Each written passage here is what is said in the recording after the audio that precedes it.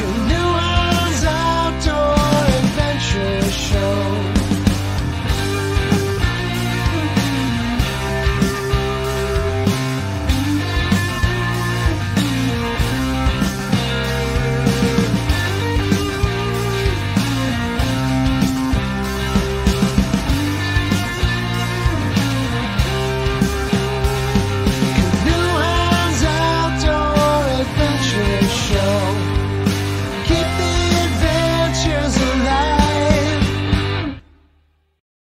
Tonight's episode of Canoehounds Outdoor Adventure Show is brought to you by Kid Products, stick stoves and reflector ovens proudly made in Canada. Algonquin Outfitters, with 5 key locations in and around Algonquin Park to serve your backcountry needs. Salis Marine, keeping you safe on the water since 1999. Ostrom Outdoors, custom fit canoe packs and barrel harnesses. Badger Paddles, handcrafted canoe paddles made to order. And Novacraft Canoes, connecting you with nature in Canadian-made canoes since 1970. Well, happy Tuesday evening, everybody, and welcome to another episode of Canoehounds Outdoor Adventure Show. My name is Dennis, also known as Canoehound, and if this is your first time tuning into the show, thank you very much. We are live here every Tuesday evening at 7 p.m., and you know what? If you happen to miss this episode or any other of our past episodes, you can always feel free to check them out in our past episodes playlist. The show is also available after airing here on YouTube Music as a podcast. So you can even listen in your vehicle when you're driving to work or, heading somewhere, dropping the kids off. Maybe the kids are playing hockey, whatever it might be. But yeah, by all means, do check us out on YouTube Music as well. We do have a little bit of news and updates here because it's been a couple of weeks here since our last episode. And speaking of which, our last episode featured Xander and Maxim Budnick. Many of you are familiar with the Budnick boys, a couple of adventure bros, and a couple of really good YouTubers. They're pumping out some really cool content these days. The show was basically geared at a little bit more about what they have done in the past, maybe pre-YouTube, or what got him into doing YouTube, and some of their earlier trips as a couple of young Budnicks, right? So if you happen to miss that show, it was a really good show. We got a little bit of a sneak peek as to the most recent video that Xander just put out, and one that Max is going to be putting out, and it's all really worth checking out. So go on back, check it out if you missed it, and you won't be sorry that you did. Next week, we got a really cool show coming up. We're going to be joined by a few really cool adventurers. Jim Baird, Keenan and Ashley from Canoe of the North. I always mess up this guy's last name, but Art Karts Haskonia. And, of course, Mark from Up North Adventures. And we're going to be talking about the allure of paddling in the Yukon. Usually when I'm doing shows like this here, it's usually for a reason. It's because I'm doing my research on planning my own trip, hopefully in the future. I'm really hoping that maybe next summer, not this summer, but next summer, a Yukon trip might be in the works. So let's see what happens there. But anyway, it's going to be a great show next week. We're going to find out why so many people are flocking to the Yukon, driving from Ontario, such a long distance to get up there, or from anywhere for that matter, not just Ontario, but well worth checking out for sure. Let's see here. Time to maybe acknowledge a few of my channel members and some of those of you that are actually celebrating milestones with your channel memberships. We got celebrating 36 months, man. 3 years that you've been a channel supporter. Thank you very much to Donald Dakota and Jay's Way. 36 big months. That's incredible. Thank you so much. Also at 24 months, birthday boy from a couple weeks ago, Joe Burley. Thanks very much for your support at 24 months. And then at 12 months, we have Evan Lefave. Evan Lefave is already 12 months for you, Evan. I know you're in the chat there. So thanks very much for your support, man. It's greatly supported or greatly appreciated. All my channel members, of course, are floating across the bottom of the screen here. And actually, one of our guests, Nate Muskoka, it says in my records, it says that he's actually been a supporter for 12 months, but this is his second go around under a new account, and he's been with me for well over 3 years too. So thanks to Nate, and I'll thank him personally in a few minutes when he's up here on screen with us. Also, my Buy Me a Coffee supporters, Beauty of the Backcountry, thanks very much for your coffee contribution. Let's take a dip, everybody. Kevin, I see you in the basement there. You didn't take a dip with us. Out comes this cup. Okay, anyways, you know what? Just got a few birthday wishes as well. Now, last week, I missed the show because I was in Canoehounds and I didn't have enough time to prepare. I got home later on Monday and was just so exhausted from an incredible weekend. But that's why we're back this week. But so a couple of the birthday wishes are for people that actually celebrated last week, and I missed their wishes. But I understand David North from the YouTube channel North is celebrating a birthday or has just celebrated a birthday. Longtime follower Mark Pinard, it was his birthday yesterday. Maxim Budnick, one of our guests from a couple of weeks ago here, he's celebrating a birthday tomorrow. Better late than never. Noah Booth from the Northern Scavengers celebrated his birthday last week when we were off air. So happy birthday to you too, Noah. And if anybody has a birthday wish or something that they'd like us to share here on the show, at the intro here, please just drop me an email here at canoehound@gmail.com. I would be more than happy to spread the love with everybody. And you know what? It's always cool to see them birthday cakes in the chat, which I'm not seeing any right now, but it doesn't matter. Let's see here. Also, if you have any topics or guests that you'd like to see on the show, please do drop me an email here as well. Let's make some cool shows happening. I'm just trying to fill the remainder of this 5th season of ours, which ends sometime in May. We do have some great shows coming down the pipe, so just stay tuned to our Facebook page at Canoehounds Outdoor Adventure Show for that there to know exactly what's going on with all of our upcoming shows. Anyways, tonight we got a great lineup of panelists here, and we're going to be talking about the topic of ice out or spring backcountry trip planning, whether it's by canoe or by foot if you're a hiker or whatever it might be. We're going to share all kinds of tips and information, and hopefully everybody leaves this show tonight feeling a little safer and a little bit warmer when they get out to the backcountry.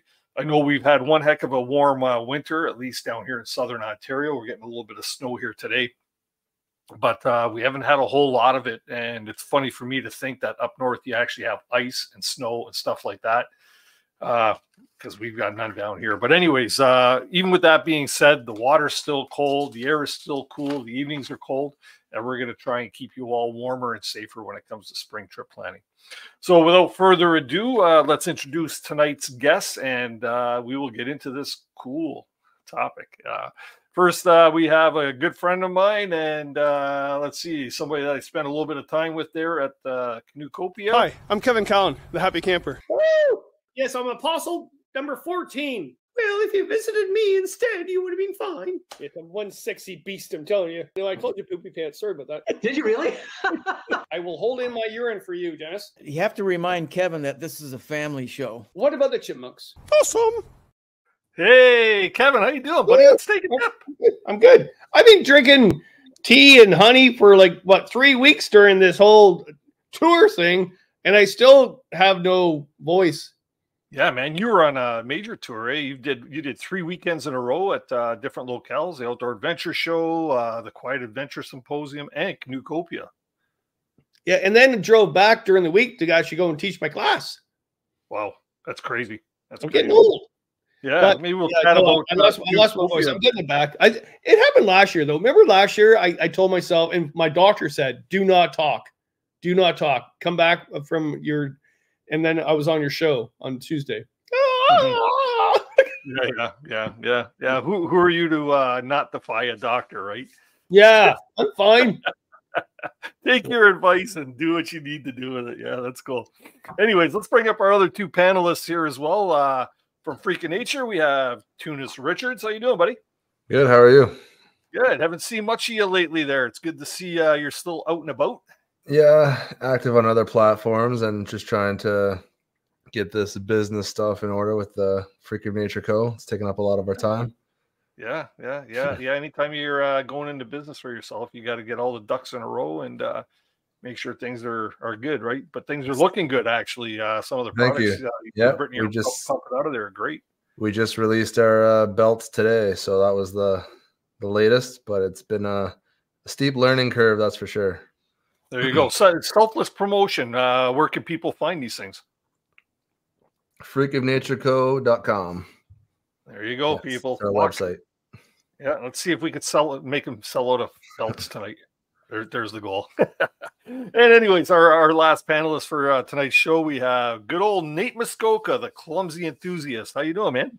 Good. How are you doing? Good. Explain clumsy enthusiast.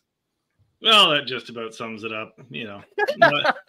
Expert of nothing, but enthusiast of many things. I thought that was this guy over here, the clumsy enthusiast, right there. Oh, no, actually, well, if I did, since Kevin's not wearing a happy camper hat, I thought I'd wear mine just to make sure. Oh, nice. Oh, yeah, you sent a picture of that. That's nice. Yeah. That actually looks like me on the portage. That's sweet. I think that is with your new signature pack on there. I'm pretty sure. and also it looks like I'm pooping myself. Happens with old age, Kev. Well, yeah, that's uncontrollable though, right? Yeah. There's Kevin, when we talk about packing, we'll talk about some depends for you this time around this spring. It all depends if we should talk about that. Okay. Yeah.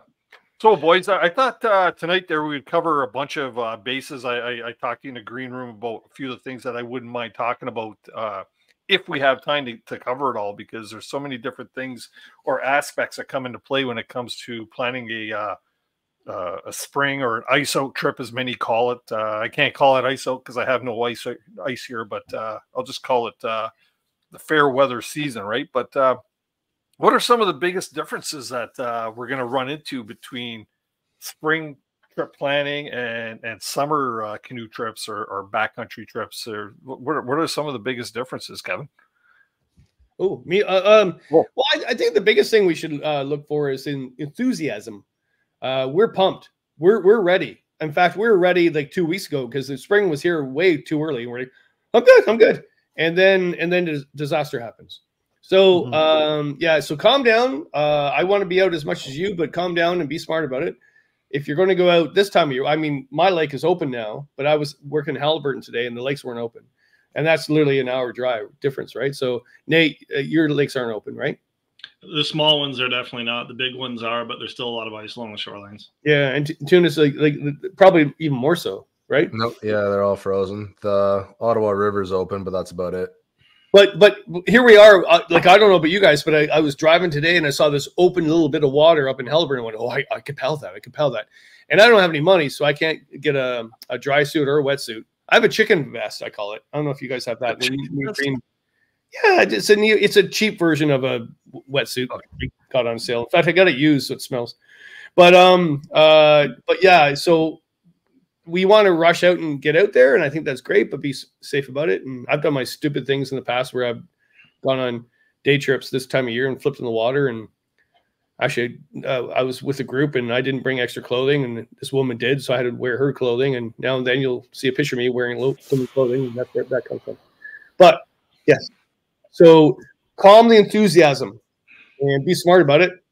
Are we talking about safety already? My God. Well, we will get, you know what, safety is going to fall into play throughout the whole evening, I think, because hypothermia, the risk of hypothermia, whether it's from getting wet or not having proper sleeping gear and stuff like that, you know, there's a lot of things that can go wrong. And that's why we're having this show, is to make sure everybody's kind of prepared for the entire thing, right? Because you may be talking about a canoe trip, Kevin, but guys like Tunis down here are thinking about, you know, spring brookies. They want to get out there and get fishing, and they want to get into the backcountry, right? So what a little bit about that, Tunis?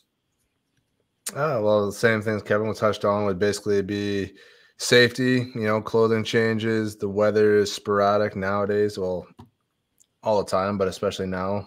You can go from 25 Celsius difference between like daytime to nighttime to even when the clouds roll in, right? So, yeah, I don't know.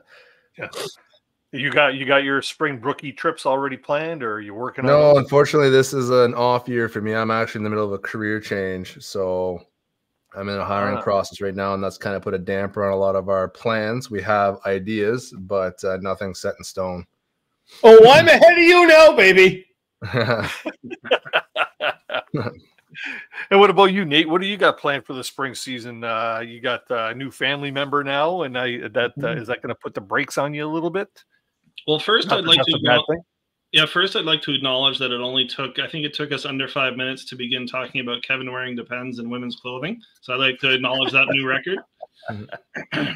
Good stuff. Yep. Well done, everybody. But yeah, new family member. She's 6 months old today, actually. So trying to deal with that amazing but tiring reality. Every day is something new, but there are some plans in the works. I'm going to try to do the classic Crownland overnighter once the lakes open up on a little solo spot I usually go to every year.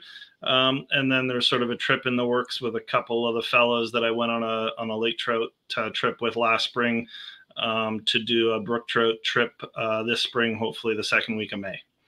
Cool. So we'll see if that comes together. It may or may not, but that's what it's looking like right now.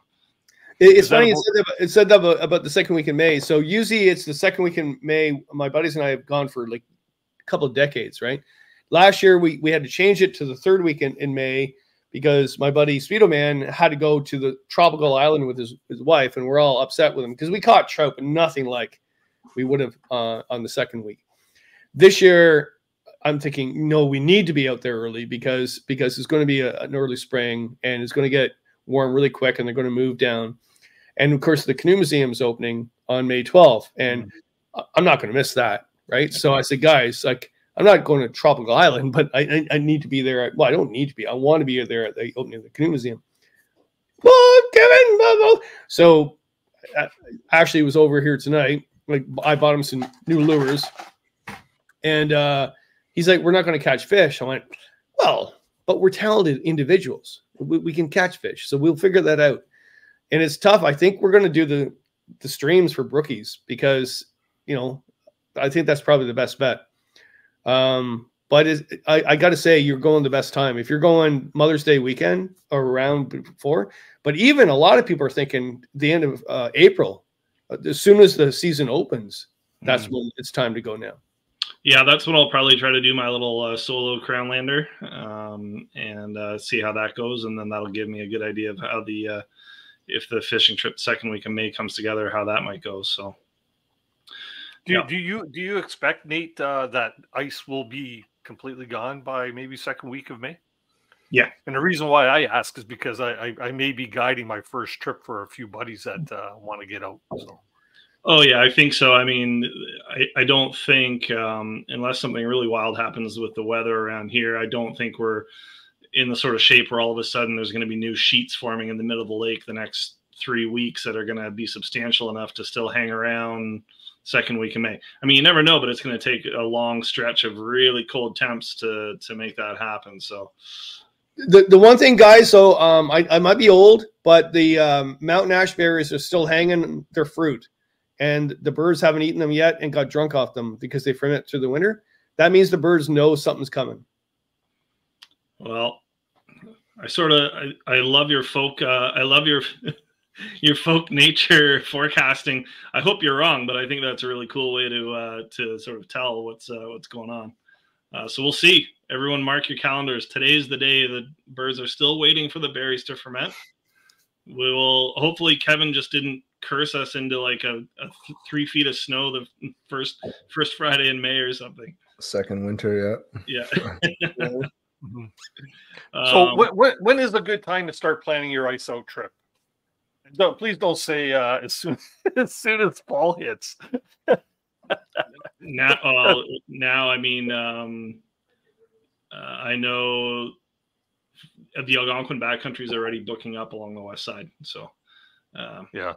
Now is okay. now That's what I kind of meant, because a lot of people their ice out trips or their spring trips usually in our area, anyways, in Ontario, tend to flock to Algonquin, right? Yeah, So. I've been watching YouTube videos to try to slake my enthusiasm a little to get on the water, and I've been watching some, all along the Nipissing for everybody's spring trips. I watched a couple last night of a fella that drove 7.5 hours for his spring brookie trip on the Nipissing River. So that's real enthusiasm right there. And the footage, and this was just last year when he pulled into the parking lot at Tim River Access, was jammed, full of cars. So yeah, it's sort of like a go-to spot for that. But of course, there's, as Kevin knows and Tunis knows, there's plenty of other places you can go for spring brook trip. The whole park. Yeah. Spoiler. The big thing about the rivers, though, too, is I generally do not fish the rivers in late April, early May, because they haven't hit the holes yet. They haven't. They're still all over the place. So if you really want to catch brook trout on the Nipissing or the Upper Petawawa or the Tim, go mid May when the black flies are just coming out, but they're not biting yet. That sort of period of maybe 2 hours. But I find that people go too early. And yes, if you're on a small pond or lake and there's still ice around the edges, the trick is to throw a lure under that ice, because that's where they're held up. That's fine, but I don't think you're going to gain. I think this is a huge debate in the canoe angling world, and we should solve this right now. Is that, should you go like 4 days after ice out, or should you wait for a bit for the bugs to bite? In between. I think just before the bugs bite and like a week or two after ice out, right? I think the water warms up just a little bit. They become a little bit more active. The forest comes to life. That's my cues when you start to see things bud and stuff like that. It's time to start hitting the water. I find as long as you actually let the fuse go with the dynamite and throw it in the water to kill all the trout and come up, that's the time for me. Yeah, see, I know none of this because and Tunis knows and Kevin knows I've never caught a brook trout. So we'll get you there. Yeah, you do that reaction every time, Kevin. That's because that means you're not a true man. Fathering two daughters is yeah. Hitting low. Just joking. I know. Yeah, so it's got to happen. I'm really hoping for this spring that it'll be the time. It'll probably scare the crap out of me because I won't even be fishing for him, and I'll end up catching one or something. Right? So you'll be pumped. Yeah. Cool. Hey, look at Tim from Super Good Camping says, "Me either, Dennis." There it is. Yeah, he's not caught one either. And then Donald Dakota. Hey, what the heck, Dennis? I know. I'm trying, right? I think the problem is that I never get out early enough to get on the hot rookie season, right? So it's the way you were brought up, though. I mean, I was brought up by doing brook trout fishing with my dad, and then I got into canoeing, right? So that this time of year, I can't sleep. I got maps everywhere. I don't know about you guys. I have maps everywhere. And I've watched, I don't know how many videos of people brook trout fishing. I'm trying to figure out where they are, and I'm looking at the rock behind them. Oh, I know that lake. I that sort of thing. And then it was all over. We'll just do summer trips and catch bass and walleye. So, yeah. Mm-hmm. Cool. So when we're talking about planning spring trips, where should it really start? Do we just start with a time frame? Do we start with actually planning a destination, or do we start thinking gear, food? Like where's the best place to start? I think for me it'd be destination first, right? What is your goal for spring, right? Like, is it fishing oriented? Is it you just want to get out in nature? For us, it's, people are now identifying me and Britt as like fishing, but we're still very much like in it for camping and wilderness, right? So for us, it's where do we want to go? And how can we incorporate that stuff along the way? Mm-hmm. And then as for the clothing and stuff you stated, that kind of is universal for us every year. You always pack for the worst and hope for the best kind of thing. Do you actually bring more clothing with you than you would on a normal trip? Like, 100%. Are you bringing right from light to heavy stuff? Yeah. Like my typical layering will be either fleece or merino base layer, and then like a mid-grade fleece, and then a puffy or something for the top. And then like you just adjust whichever one for if you're portage or not portaging, if there's wind, whatever. And then we usually have a spare set of wool merino and socks, all that stuff in case you do get wet or for nighttime, whatever. So it's definitely heavier than compared to like summer. Nate, you could probably share some on that because you have a background in retail with a lot of clothing. Yeah. Well, to speak to the earlier question, I think for me, I have sort of, before I even started dabbling back in fishing just a couple of years ago, you know, until then I hadn't really, I would just drag my line in the water, and if something grabbed it, great. If not, you know, it was of no real concern to me. Getting back into trout fishing the last couple of years has definitely made me a little bit more tuned into where I'm heading. But it still doesn't rule. Like it's not my reigning factor in choosing a location. So I sort of have traditions about where I like to go for my first trip of the season in my little crown land spots that I like to haunt. And that's where I'll end up, and I'll fish if it's appropriate and if it's a good spot to fish. But if not, it's just about me being able to get out there, enjoy some sun, enjoy some spring weather, maybe read a book by the fire, and hang out and just enjoy being back out, you know, camping like that for the first time of the season. If I happen to be in an area where there's some good fishing, then heck yeah, I'll drop my line and do some fishing as well. But it's not my sort of prime directive when I'm heading out there for the first time. For clothing, I sort of like to think about it this way after some consideration. If your canoe were to turn over and you were to dunk your pack, would you be able to carry on with your trip if the weather was cold? So what would you do? What would you pack? What would that look like? Or would you be turned around and heading home if that happened? So I sort of backtrack from there, and I make sure that my pack is compartmentalized properly with waterproof sacks, waterproof dry bags, and that I have pretty much spare everything. And I don't, you know, I trust the forecast with a margin of like 10 degrees.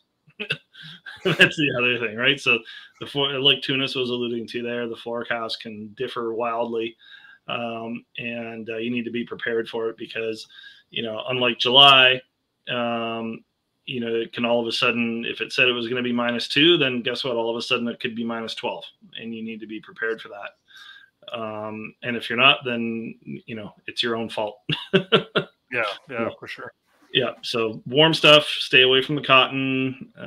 You know, stuff like merino wool is absolutely fantastic. Stuff to block the wind. The wind in the spring can be a very sharp factor in how you feel the temperature, right? The sun can be out, but if you've got that stiff breeze coming off of freezing cold water, that's going to have a real bite to it. So, you know, something good to block the wind. I do still like a lot of polar fleece, because if your sleeve of your polar fleece gets wet, you can pretty much wring it out and keep going, and it's still going to have some thermal value, right? So yeah, I'm a big fan of multiple layers, stuff to block the wind, and then of course a real good shell set to keep you dry, because when those clouds all of a sudden appear that said that they wouldn't, you need to be prepared to get wet or not get wet, so you can still stay warm. Sure. And what you're wearing right now is a key thing that I always find when I'm even in the summertime, bringing a hoodie, something to keep that wind off the back of your neck, right? Because like you said, you could have a windproof jacket or something on, but if that wind, everybody tends to put their back to the wind, right? Nobody wants it blowing in their face. Having a hoodie or something along that lines that's going to stop that wind from biting at the back of your neck is pretty key as well. So yeah. I mean, a buff is always really handy that way as well, right? Yeah. Very cool. Now, what about when it comes to gear? I've seen a lot of people will do hot tent camping in the early spring. A lot of people just regular tents or hammocks. Is there a favorite for you guys on panel here? Do you prefer hot tents in the spring, or what's the deal there? I think that the thing about shoulder season is hypothermia. Like in the wintertime, I'm not really worried about hypothermia. I'm used to the cold and I can deal with the cold. Fall, I'm like, oh, it's cold now. I got myself in trouble. Spring, oh, I'm very excited to get out. Forgot it's cold out there. And I remember a trip in Algonquin. I did a video called Nightmare in Gata.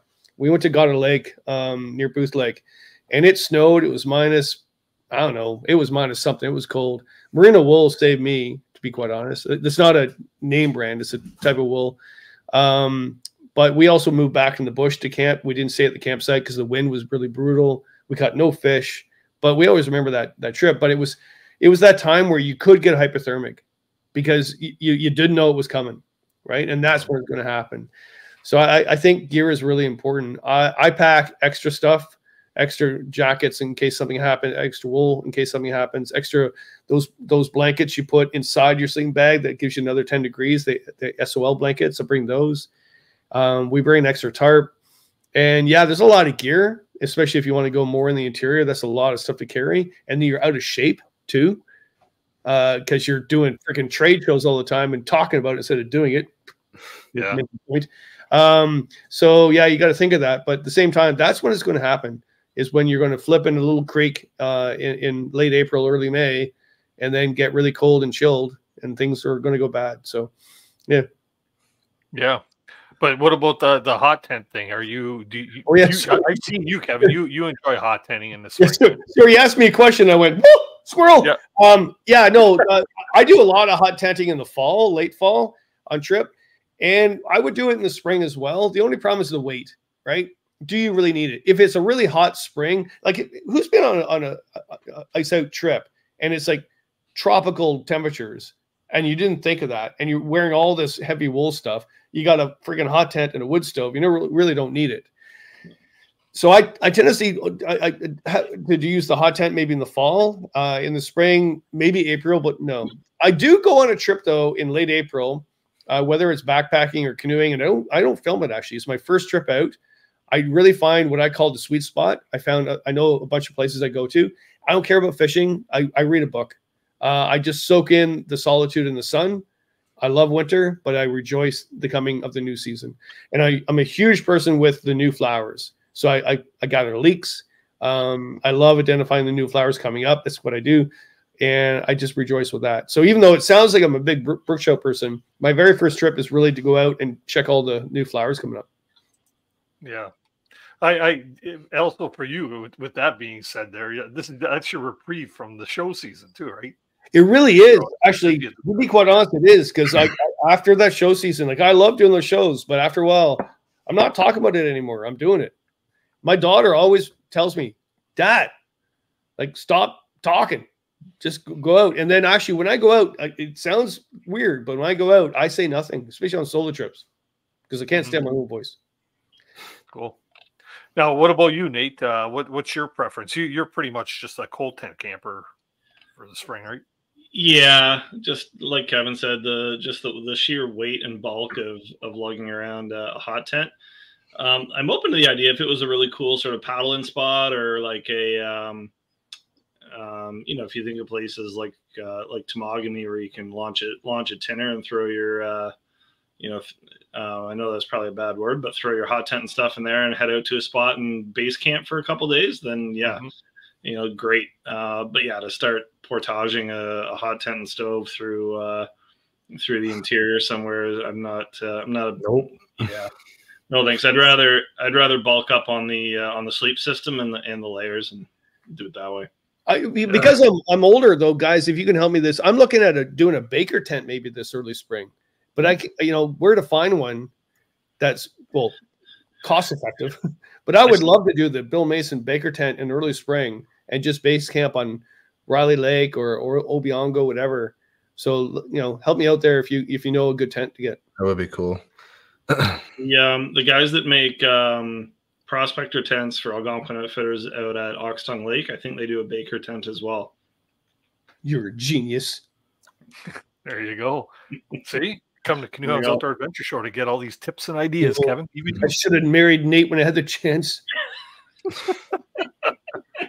He's got his Golden Girls cup. Of course he does. Cups. I'm doing 2 teas now to get my throat going.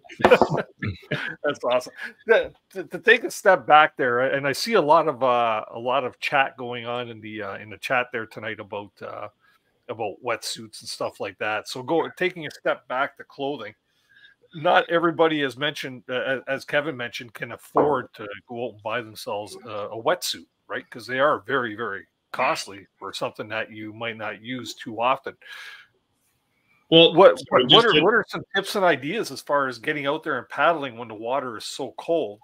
Is it more caution? Taking more caution when you're paddling, or Dennis, this is like this can be a big topic. This can be like a hornet's nest topic, really, because I think you were referring to dry suits, and dry suits are a fantastic. Okay, dry suits, yeah. I see. I don't own one either. I can't afford it either. A fantastic amenity to allow you to get out there and, in theory, stay warm if you're submerged, right? Mm-hmm. But yeah, they start out at around a half decent one starts out at around $1,000 plus. And so that's a big sort of gate for people. So I think, way back in college, I took a course on risk in recreation. And I think, what we need to recognize is that, and Kevin knows this too with his education background, is that humans are driven to take risks, and where we were before, to sort of, get the species moving forward. Now we do in how we recreate, right? So it's just part of our nature to want to take risks in how we recreate and how we do things, and it's part of our development as human beings. And I think it's just really important to acknowledge that with risk there comes great rewards, but then there also comes great consequences with that. That goes for someone doing 140 on the highway, or someone paddling across a big chunk of open water the second the ice gets out in a flannel shirt, right? Yeah. And so it all needs to be taken in stride, and the more you educate yourself, the more you're going to be aware of the risk that you're taking when you head out there in a cotton hoodie and you're kneeling on your life jacket, right? And that's everybody's choice that they need to make for themselves. And the best thing that we can do is just educate them about the consequences of those choices. So I am fortunate enough that with my background, I was able to obtain a dry suit. Yeah. Is that my size? What? It could be like, I was surprised. I tried it on the other day. I was surprised I still fit in it. So I bet you. But yeah, if you can, obviously a dry suit is a fantastic plus. A wetsuit, which by the way needs to be wet to carry its thermal value to your skin. So just be aware of that. A wetsuit is far less expensive. You can pick them up at Costco for $100 in various thicknesses. The thicker it is, the warmer it is, but the harder it is to move around in. And you do need to be wet in order for it to function, because it traps a very thin layer of water between your skin and the membrane of the neoprene, which then warms up and thereby warms you up. So just be aware of that. A wetsuit isn't sort of like the same alternative. It's not a direct alternative to a dry suit. So. Right. Yeah. The dry suit is what I actually meant. Like I say, yeah. But what does this guy know? Right. Because I don't own either one. So if you don't own a dry suit or a wetsuit, and you are paddling, I would think it might be a good idea to have sort of a ditch kit or something handy, because you mentioned about packing your pack and compartmentalizing everything there in dry bags and such. But what if you can't get at your bag? It's when I paddle in colder conditions, or even on regular trips in the summertime, I like to have a spare bag, a dry bag tied down, and it's attached to my one of my thwarts, that if something happens, and I keep things in there like my poncho for quick deployment, some snacks, navigational stuff, right? Whether it's my compass or whatever, fire starter. What about carrying extra clothing in there? Like you say, the stuff to get out of the wet stuff into the dry stuff, right? Yeah. So luckily for me, I was sort of mentored by Mr. Pine Martin when I started paddling by myself in colder conditions, and he has a fantastic ditch kit system that I sort of adopted. And so before I had a dry suit, when I was paddling in very cold water, I would have a sealed up dry bag very, very close to me that contained everything I would need to go from wet to dry as quickly as possible and start a fire without needing any silly tricks. So those are some of the key elements that sort of, you know, informed how I would pack that dry bag. And I still do that quite a bit. So can you share some of those items? Yeah, sure. A couple lighters. So a couple lighters, right? Some really easy fire starter that those lighters are going to work really easily with to get a good flame going very quickly. And then, yeah, a complete change of clothes, including like a bulkier layer. So whether that's your down puffy that you usually wear around in December, you got that jammed in there because it's a really good layer to just throw on. And it can be something even like a poncho that could double up as an emergency tarp, right? And it can be one of those SOL bivvies that everyone's been mentioning in the chat that Kevin mentioned before. Those are fantastic. They pack down very, very small, and they're really easy to use. So yeah, those are all things that go into my dry bag. And I do have a satellite communication device too. So if all of a sudden I realize that I'm not able to do this and I'm just not getting any warmer, then, you know, it might be time to realize I've made a big whopping mistake. Tunis, you're pretty quiet over there. What can you add to that? I mean, Nate pretty much hit it all on the head. I always carry a lighter or some sort of fire starting kit on me, and then multi-tool, knife, whatever, some kind of edge for prep, whatever, cutting free, that kind of thing. And then, like you said, if you can get to your main kit, great, but at least you have something to do something with. And on that, I would say you should practice these skills when it's not an emergency, right? Like learning where to find, I know it's good to have tinders and stuff on you, but where can you find it when it's wet? How much prep is it going to take for you to actually start a fire? Learning to calm down and just take a breath to do it is a skill on its own, right? Like when you're scared, you know, things happen really quick and usually not for the better. So that'd be my take. Yeah. Kevin? It's interesting today. I did my stick stove with my students today, and we had bad weather. Like it was really snowing a lot today, and all of a sudden they're like, "Oh, we're going out today." Yes, we go out every day. Like, come on. And we did stick stoves, and they're miserable, and it was wet snow too, blowing snow. And I said, guys, if you ever went over in your canoe in the spring when you go on your trip, first of all, you got to get all that stuff off. And get a tarp set up. Like it doesn't have to be a major tarp, a reflective tarp. Get that fire going, get underneath that, and get warm. Remember that? What was that movie? Something with wolves. Dances with Wolves? No, the Canadian thing. Farley Mowat goes up north, and he goes through the ice. Buck? Not Buck. No, that's a good movie. No. Something with what's Farley Mowat's the book, and then it was made into a movie. People of the Deer? No, that was made into a movie. Anyway, he goes through the ice, and the funny scene is he's standing around the fire completely naked, trying to get warm. Everybody's, well, why he's doing that? Well, that's what you have to do. Is like get everything off and get everything dry. And get a reflective tarp. So in my ditch kit, I have a reflective tarp. And what you guys said is make sure you know how to get a fire going. So today, these guys were trying to get a fire going. I went, guys, like, you need to get a fire going. And, oh, no, we're good. And I went, no, you need to better on this. You need to know your tree ID. You need to know conifer, deciduous, pencil wood to get it started, birch bark, and everything else. And they're like, no, I just put gasoline on it, man. I went, no. So if I ever went over in a spring trip and I would go to shore immediately, get a reflective tarp up, get a fire going, take everything off, right? And then, hello, I'm naked, whatever, I don't care. And then dry my skin off and then get my new clothing on. If I had that in my pack, if I had a ditch kit, I don't have extra clothing in my ditch kit. A ditch kit to me is this big, and it's strapped onto your body or your thwart, but I usually put it on my body because you don't know if the canoe is going to go away from you, right? Yeah. So I do have that reflective blanket.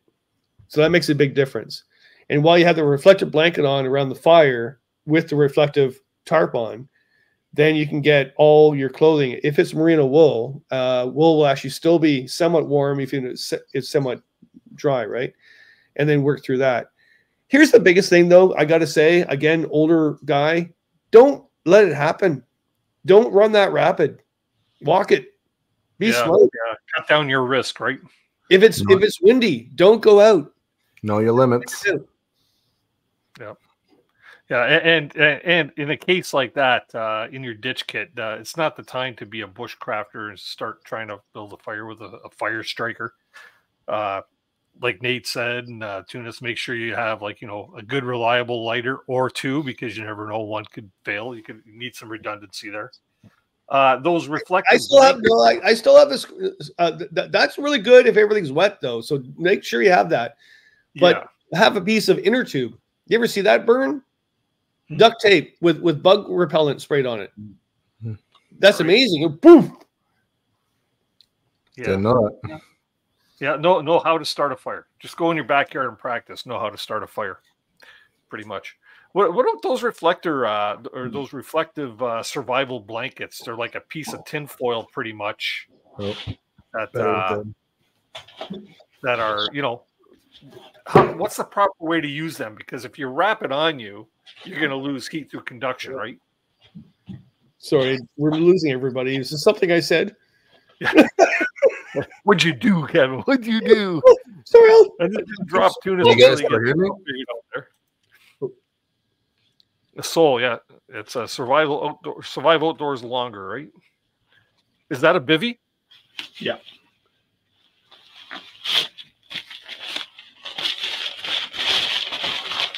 Now, does that have insulative purpose, or is it just like heat retention? Or it's a big old reflective sleeping bag, right? Oh no, hang on. Now you have to try and figure out how to roll it back up and put it back in the sleeve, right? Yeah, but what I just realized that I didn't know before is that this will it velcros out to a tarp, so it goes into a square. So very handy. Very cool. Yeah, so I pack two of those, Nate, and for that reason, I use one for the tarp and one for my body. That's a good idea to have two. You know why though? Because on that trip I talked about, Nightmare in Gata, I was trying out a new sleeping bag and it didn't work, and it got really cold. And we will not talk about this beyond the conversation here, but I had to go in the sleeping bag in Speedo Man's sleeping bag and cuddle with him. This is a true story. I said, we'll never talk about this again, but I'm going to freeze tonight if we don't do this. So I had to spoon him, and we survived the night. I can't believe I told you that story. So you were a big spoon? I was the mini spoon. And the big spoon. Yeah, and you only told 149 people tonight, Kevin. So oh, great. Okay. 152 if you count us in the panel. Okay, I feel much better about myself now. Wow. So when it comes to navigating in the spring, what are some of the differences between springtime navigation and any navigation that might happen any other time of year? Kevin? It's a great question. No, Tunis, go ahead. I was gonna say, I'm trying to think. I was like, that's a great question, because I'm like, I don't know. Compared to winter, I guess they obviously don't have snow as a factor, but like. Well, river travel, water levels are obviously water levels are my big thing right now. I don't know about you guys, but I'm freaking out about this summer and the spring because we'll have no water. And I'm changing my entire trip for the springs because I'm thinking, well, I can't get through there. I don't think I will. Goma too, the trout streams I go up there every year. I don't think they'll have any water, so I have to change my route plan. So, or if it's major flood, that's what happens too. Like the Grand, the Thames, all the rivers on the Nith in the south. Right now, we usually hear these times of people drowning or getting into those sweepers because they're all, woohoo, spring, and then this massive flood water. And actually, I don't know if you know this, but the police can't tell you not to do what you do. They can actually rescue you, but they can't say do that. Well, actually, in rivers that's different. But on my lake, when the ice was going off, people were still out in the ice. And then so everybody was calling the cops, and the cops came and said, we can't tell them to get off the ice. We can go and rescue them, and we'll be pissed off if we have to do that, but we can't tell them to get off the ice. So that's what we have to worry about now. Mind you, it's maybe not as much as in the last couple of years, whatever. So water levels, look at the map and say, no, it'd be fine in the spring. We'll be good. The Tim River, for example, don't ever do the Tim River in Algonquin in low water. You'll just curse it. You'll hate Algonquin. You'll never go back. And usually in the spring, it's good. But I think right now I wouldn't do the Tim this year. I think you'll just be slogging it. Mm-hmm. But then again, if water levels with spring runoff are high, I've seen portages that have been completely flooded. Right? Oh yeah, like I've walked. I've paddled through port. Like, have you ever done that on a portage? You're like, why am I walking through this water? You just get in a canoe and paddle across. Pull yourself up. Yeah. Wow, would it make a big difference to the trip that you would be planning? Yeah. Well, that's all I do in my life is I plan trips and I'm obsessed by it. And I always think, no, this looks good. But then you're doing it now where you're so enthusiastic. And then when the trip happens, you're like, yeah, I didn't know there was that hill. I should have looked at the maps better. Right. How do you pull a canoe uphill, Kevin? I'm old, so I just drag it over the snow. Yeah. Have you ever been on a trip in the spring, early spring, where there's snow still in the portage? Yes. Yep. I have. And then you're walking across it and you realize, why am I doing that? You just put it on the snow and drag it. This is true. Some canoes might be more susceptible than others, right? So, well, I always find a rental canoe is a good one. Sure. So what are some of the benefits to paddling in the spring as opposed to any other season? Tunis? Quiet. Less traffic. Forest is coming to life. I don't know. It's personally my favorite time of year. Especially after a cold, long winter, with the exception of this one, because it's obviously been pretty tame. But you know what I mean? Birds are chirping, like Kevin said, flowers are starting to come in. Fishing's good, wildlife settings are great. It's just a magical time. And like I said, for me, I'm a shoulder season weather guy. I don't really like plus 30. So like I like when you get a nice May, early June day and it's plus 25, but then you're still in a sweater or puffy at night trying to stay warm. So it's great. Mm-hmm. What do you think, Nate? What are some of the benefits to paddling in the spring? Oh yeah, I love how backcountry camping, for that matter. Yeah, I love how quiet it is. I love that you still get a lot of the same views that you do in the winter because the foliage is still coming in, so the vistas are usually a little more clear. If you hit the timing right, there's no bugs quite yet, or they're still figuring out what their bug life is about, so they're not biting quite yet. And yeah, just the fact that it feels like it's sort of you're fulfilling a primal need to shake off winter and sort of like attune yourself to like a new reality in the season. And I think there's a lot to be said for that, and still being able to do that every season out in nature, and spring just feels extra special that way because you're coming out of a long period of time where it's dark early and it's cold, and if you're not a super enthusiastic winter camper, then you're probably not out enjoying the backcountry quite the same way as you would the rest of the season. So yeah, spring feels really special that way, and the quiet goes a long way as well. That's for sure. Sure. Nothing like a nice crisp morning too, when you wake up after a nice warm sleep, get out there, get that coffee going, and yeah. How about yourself, Kevin? You teach a lot about bird identification, tree ID, and plant ID and stuff like that. What are things that people should be expecting to see, or what should they be looking for when they're planning, backcountry in the spring? Well, I'm a big birder, so just that they're nesting, so they're staying at that area. They're not going through. So that means that habitat is really important if they're nesting there, right? Whippoorwills, like someone mentioned, even the frog, even the toad calling, right? And the frog calling. Mind you, spring peepers, I'm like, okay, I get it. Whippoorwills too, I get it. Shut the hell up. Okay, I love you to bits, but it's 3 a.m. But it's what Tunis has said. It's like the woods is coming alive.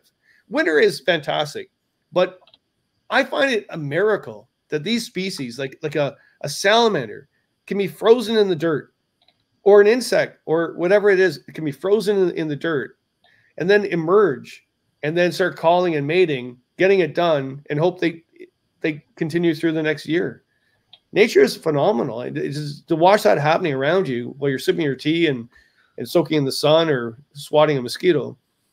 Yeah, I think we rejoice with that. I think we knew that for eons, though. I think we've all, as humans, whatever culture, we've well, in this area, we've overwintered and then emerged almost like a bear, right? So there's also things, though. There's a lot of animals that don't truly hibernate. Like bears don't hibernate; they deep sleep. So right now, I saw a bear the other day walking the trail. Why? Is because, well, it's time to get moving. Skunks the same. Groundhogs are truly hibernators. They'll hibernate, or frog or salamander. But there's animals that actually are just messed up right now. To be quite honest, they're like, oh, I'm free. Oh no, I'm cold now. I feel bad for them. Yeah. What do turtles do? I've always wondered that. What happened to turtles in the wintertime? They go into the mud and do a deep hibernation, and they basically freeze. They don't operate until it warms up. So what's happening right now, and I'm not going on the whole thing about global warming, whatever, but the animals are messed up. Like I was doing SAP with the students last week when it was really warm, and we had mosquitoes and moss, whatever, in the sap buckets. So they emerged. Well, they can't go back to sleep right now. It's going to be minus 12 now. They're going to die. There's no way they can go back to sleep, right? So things are all messed up. However, peace and love and everything else. Peace and love and everything else. Let's you know what, we're got to take our commercial break here in about 3 or 4 minutes, but I want to go over a few of the questions that I've been starring throughout the first half of the show here. First one I'm going to pop up, a question from Tim over at Super Good. Top 3 considerations for low water this spring. Not quite sure where that question is going, but anybody? Oh, you're asking now? I thought we were going to have a break and ask the question. Yeah, okay. No, after now. Okay, Tunis, go ahead. I think you should take it, Kev. I don't really know how to answer that. Well, you're putting pressure on me here. Nate. Well, as someone who might be around along the west side of Algonquin the second week away, like water levels are a big concern, and the last thing I want to do is spend 8 hours alder bashing to get through a trickle of a river. So, I mean, that's a big concern for me. The second one, of course, to do with that I'm already thinking of in my line of work that we're all thinking of is what the fire season looks like. So, that's low water, dry ground, really early does not bode well for July and August in terms of a wildfire risk. So that's top of mind right now for me. And it's something we all should be aware of going into the spring, especially late spring, when the air can feel cool, but all of a sudden you realize the ground is very, very dry. Here's a 2 for me. There you go. Well, here's a good scenario for you. And this would be a good scenario before we go to break, whatever. So my buddy Andy, he decides a couple of weeks ago to say, you remember what we did when we were 50 when we did the Meet Lake? I went, no. Well, when we turn 60, we're turning 60. It's his choice of where we're going this year. And I went, oh, so we're doing a 3-week trip. Yeah. And you're not knowing where we're going. I'm not going to tell you where we're going. I went, well, no. I can't deal with that. I know I plan all the trips. Exactly. So you don't, until you get to, I went, no, I got some considerations.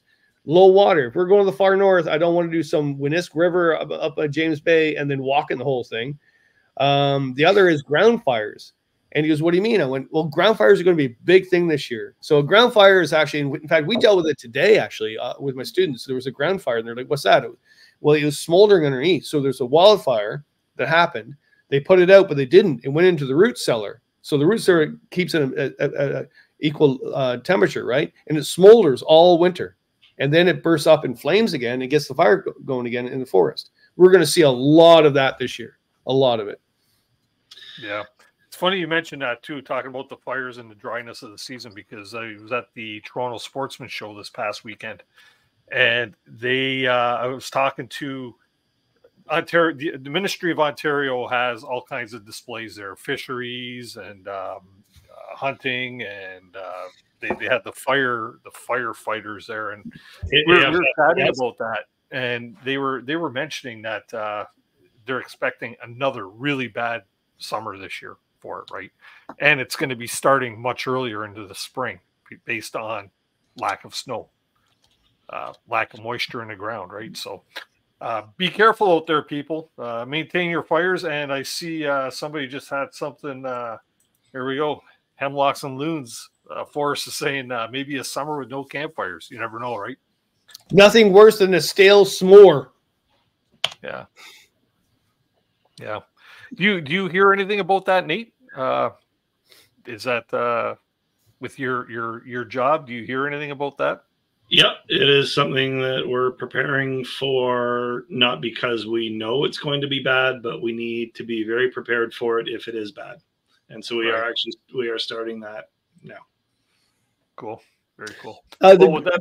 Well, the good thing, though, so sorry, as a positive note, because we're all getting negative, we're all going to die soon, is actually the black flies should not be bad this year, because they emerge and mate in running water, not stagnant water. So if it's a low water year, then the black flies won't be that bad. However, mosquitoes can stay in the stagnant mud for 17 to 12 years before they emerge. And same with deer flies. So good luck to you. Well, with that being said, it's time for our commercial break. We'll be right back with y'all. There's nothing like being out there. For over 50 years, we've been connecting people with nature by building classic Canadian canoe designs using the best materials available. We built a reputation on durable, dependable canoes that allow you to focus on what's important, whether that's unplugging in remote wilderness, spending quality time with your favorite people, or nailing the perfect line. Visit novacraft.com to find the perfect canoe for you and locate your nearest authorized dealer.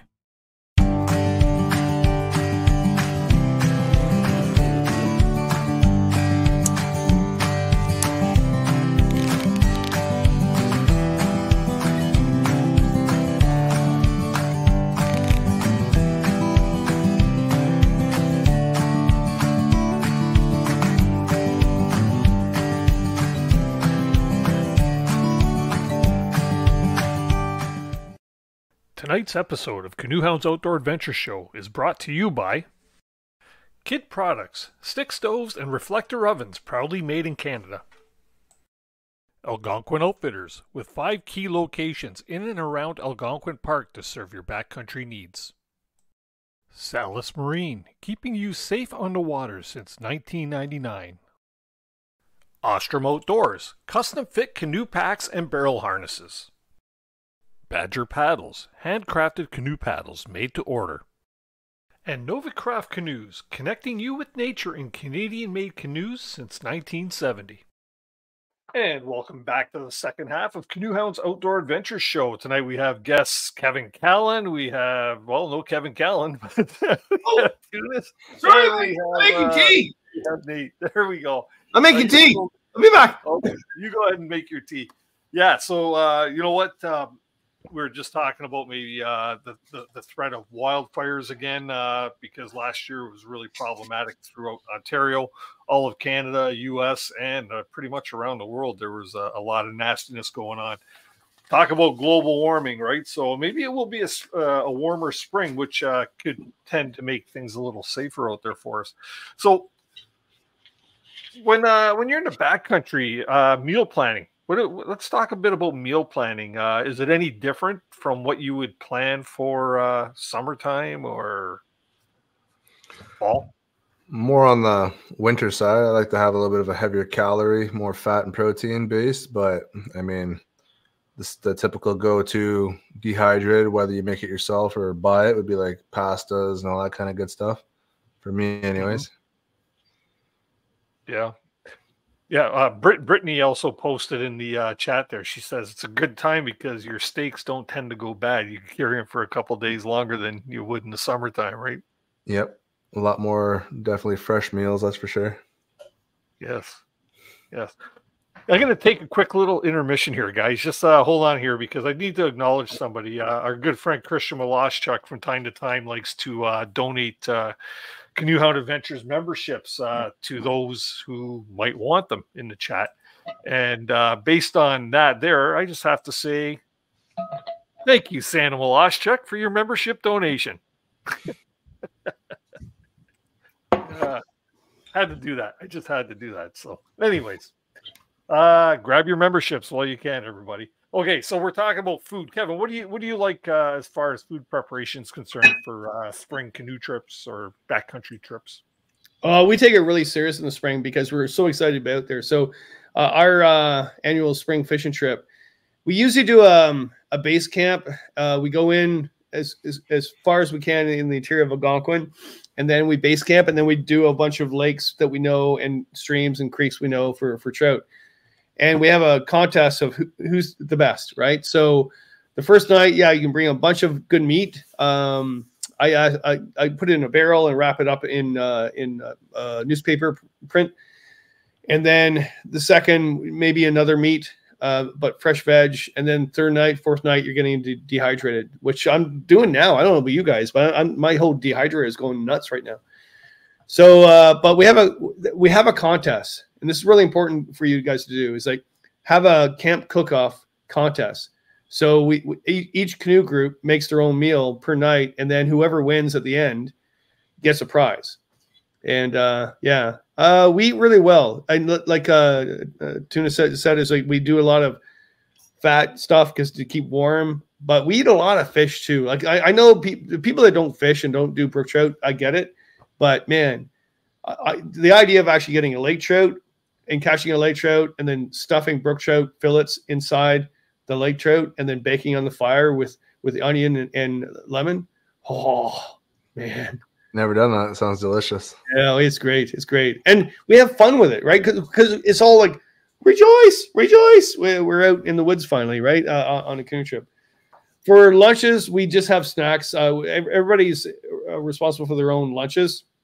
So I'll do meat and cheeses, and then after that, I'll do crackers and stuff like that. For breakfast, we do the same thing. Different people, like Ashley and I like Irish, Scottish, he's English, whatever. And so we'll have blood sausage. Have you ever had that? Oh, sorry, Nate. I can't get past the name. It's just blood sausage. Congealed blood. Yeah, it's delicious. Nice. I mean, I eat marrow. Looks like he's ready to vomit right now.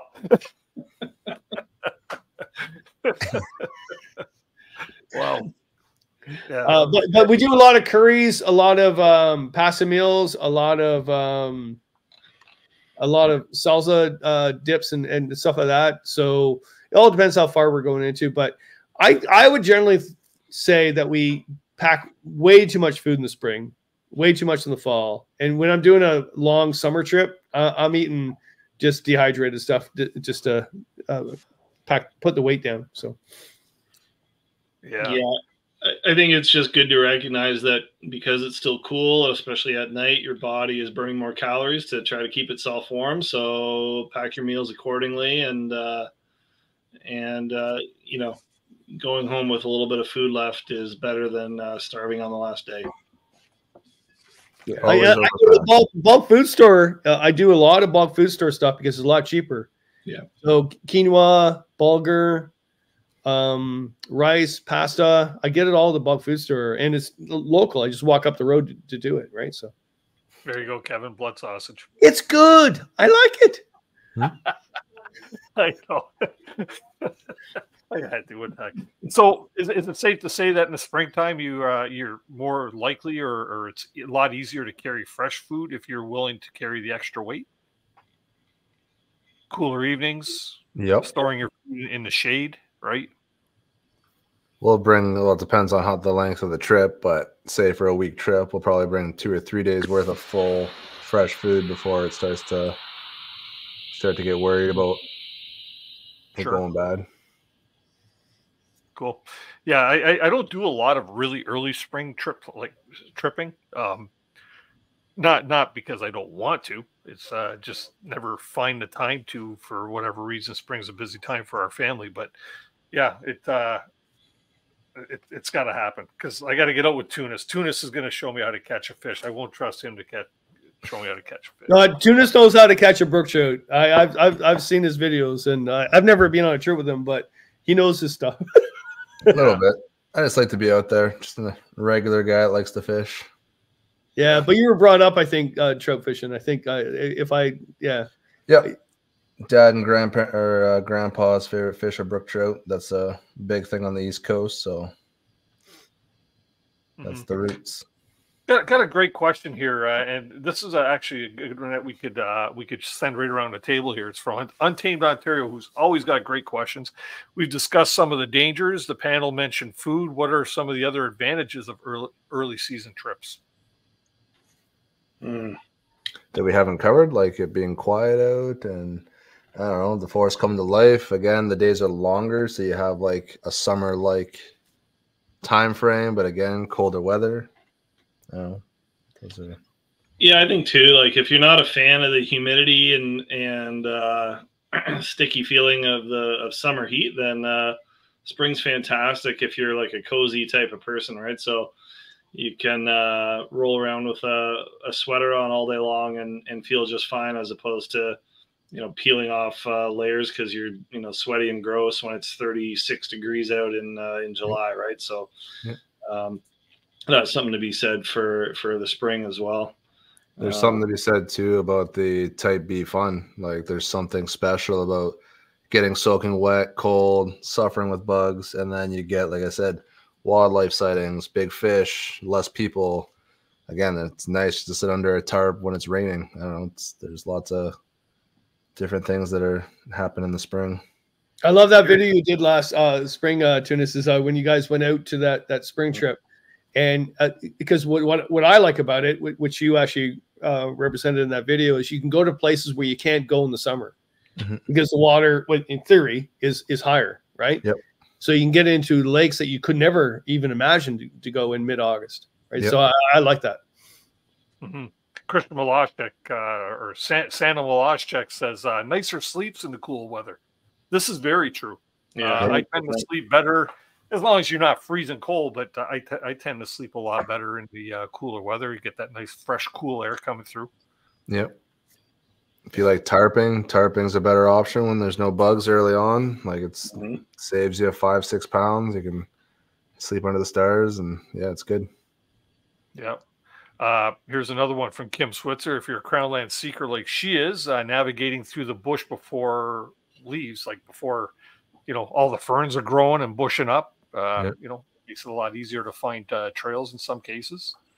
I mentioned that earlier, just with the vistas still being similar to what they are in the winter. It's far easier to pick your line through the bush than it is when everything's grown in and by mid-June. So that's a big plus. Sure thing. Michael's saying best fishing. Brad Archer's saying no bugs, right? I always get a kick out of that time of year when the black flies come out, but they're, like you said, they haven't discovered that they're bugs yet, or what their purpose in life, right? It's get them before they're biting, flying around. Yeah. I just, what the other purely commercial and sort of, I think a lot of people love gear, and so that first trip of the season is like, oh boy, I get to test out the gear I got for Christmas, or I get to test out the gear that I got at the Outdoor Adventure Show that I've been like aching to try, and now I can finally do it. With that comes a note of caution. You probably don't want to be peeling the packaging off while you're out there to see if it works or not, if it's something that's, crucial to your kit. But there is something exciting about using a fresh piece of gear for the first time after you've been waiting a long time to use it. Yep. Mm-hmm. I just love doing the portage where you actually see the trilliums, especially the red trilliums, come up, and then you smell the wild leeks coming up, and then you see the blue Clintonia coming up, and all those just emerging, right? It's just fantastic. And hear the phoebes and not the Phoebe that we know, not the YouTuber, but the bird just calling off, or the wren going to the outhouse and hearing what are the wrens that nest on the ground? House wren? No, they're not. Help me out here. What's the wren that nests on the ground in the springtime and you hear it chirping away back behind the outhouse? Mm-hmm. Oh, anyway, that thing. Come on, you're the bird guy. I know. I'm sorry. It's cool. It's got the little tail goes up. Oh, someone help me out here. You talking about a grouse? No, it's a little bird. It's a thrush. Like a piper type of thing? Or? It's not the wood thrush. What's the little bird? It's a thrush that nests on the ground and calls behind you when you're sitting. And they bob as they walk? Yeah. Yeah, I know. I can't think of the name, but I know what you mean, Kevin. Whippoorwill. My life is gone down. Whippoorwill? No, it's not the whippoorwill. Help me out. No. Woodcock. That's it. No, it's not the woodcock. It's Big No, Bird. It's not Big Bird. It's not Big Bird. Carolina. No, I think Steve's got it. I think Steve's got it. What? Nova, Flicker, Carolina wren or an American wren. No, it's not. That's a good answer, Carolina wren, but it's not. Wow. Oh, You're throwing all the flicker? Maybe it's a wood thrush. Woodcocks? Peepers? I always hear the woodcocks. Okay. It's a lovely bird. I know the ones you're talking about. They'll even nest in like stone driveways and stuff. Yeah. Oh, not the killdeer. Not the killdeer. Not the killdeer. Not the winter wren. Not the Carolina wren. Not the snipe. Oh, what's the bird? What's the bird? Anyway, it's a lovely bird. I love that. Anyway, sorry. Okay. Anyways. No, we must continue this conversation until we find out the goddamn bird. Killdeer? No. I Anyways, think it's a wood thrush. I know the bird you're talking about because I'm just going to call it wood thrush. I think that's what it is. Yeah. Somebody else, like we're going through the different things that are advantages to paddling in the spring or backcountry camping, because this show's not just geared towards camping, because there are people that like to travel by foot in the backcountry as well. But Evan LaFave was saying whitewater. Let's hope so. Remy's saying cold beers. And of course, Christian Maloschek said ice cold beer. These are all important, right? So, yeah. Yeah, cool. For sure. Yeah, good point. I mean, Evan's a big whitewater guy, so this is like prime time for him, and those folks for sure. So, 'tis the season for that. Somebody else also mentioned, right here, it's Sherry mentioned easier on my dog to camp in spring with the cool weather. Mm-hmm. And that brings us into, like, safety with your pets when you get into the backcountry in the wintertime. Rob, I'll be with you in a minute there, just so. Hummingbird! Hummingbird. No, ovenbird. Ovenbird? What were we talking about earlier? The bird. Okay, yeah, but that name doesn't ring a bell for the one I was thinking of. Okay, sorry. Okay. So, pets. Who's got dogs on panel here? I do. Kevin does. Nate, you don't have a dog. Well, you got a cat. You got a cat. Okay. I got two cats. But you traded a dog in for a cat, Tunis? No, well, you have to ask Britt about that one. But okay, Bubba lives with the sister. What are some of the factors that we should consider when bringing a pet back into the backcountry, Kevin? I don't take my dog out on June trips. She just gets eaten alive. Early spring trips, I'll take her out because I have the bug shelter, and also I don't have anybody to take care of her. but she's black too, right? So that attracts the mosquitoes and black flies especially, and they go up and eat her belly. So I generally, by the end of May, early June, I just don't take my dog out. It's not fair to her at all. And then after that, I'm fine. But that's the general rule for early spring trips. I think of her first, because unless I had a Malamute or a wolf that can handle that, but my dog can't handle the bugs. Mm-hmm. See, my dog, she sleeps in my hammock with me, right? But she, if it's cool out, she's a bed hog. Like she just takes up all the blankets, the whole 9 yards, man. She does. She buries herself, and all you'll see is her little brown nose sticking out. Right. But I don't mind taking the dog out in cooler or fair weather. Just like you, Kevin, I don't really like taking her on them trips where bugs are going to be an issue, because she's just miserable. You know, her poor belly gets eaten up, you know, all around the backside, her nose. Any place that she can't protect, right? I used to love bringing Bubba out in the early spring. I would just say that if you haven't tried your dog in a boat, make sure you try it before, because cold water isn't the best time to see if your dog's skittish or going to jump out or tip you over. But it's great to have them out when there's no bugs and it's cold for them. Yeah, and you have to remember too, they like their comforts. They may need to eat a little more because it is cool. You know, having something warm for them to lay on the ground when you're around a campfire is pretty key. I've got a what do you call, a wax canvas, it's like 36 by 24 or something like that, and it's got wool on one side, wax canvas on the other, so repels moisture, and it blocks just some of the cool air from coming up under the ground, right, from underneath. Closed stall foam works great too. Yeah, when I would bring Moose out, he always knew when that closed cell foam mat came out, that's where he was supposed to lay. And then usually what I do is, if the bugs got too bad for him, he would be more than happy to just hang out in the tent, and he just liked feeling the breeze and being out there with me. So I would just let him into the tent, make sure he wasn't going to put a hole in my sleeping pad, and he'd be fine there until, you know, he wanted to come out for whatever reason. So if we were just hanging out at the campsite, he was more than happy with that. There is someone asking about repellents for dogs, and that's a really good question. They're not perfect. You can't put DEET on the dog. The dog will lick his fur, and then that's not good for it. Citronella probably over time is not good for it. But I asked my vet, and I made one out of cinnamon stick, vanilla extract, and lemon extract, and it works. It's not 100% though, but it works better than all the others. So go to your vet and say, I want to take my dog out in the spring because I have to. What can I use? I've heard tea tree oil works well too. It does. You just have to watch the dog's not licking. Like, what the problem, if you put that on the dog's not going to want it there. So it's going to be licking away, right? So yeah. Crazy. We got a guest in the basement here that wants to come up and ask a question or a comment or two. Let's bring Rob up from Rob on the outside. Rob, how you doing, man? I'm good, man. How are you?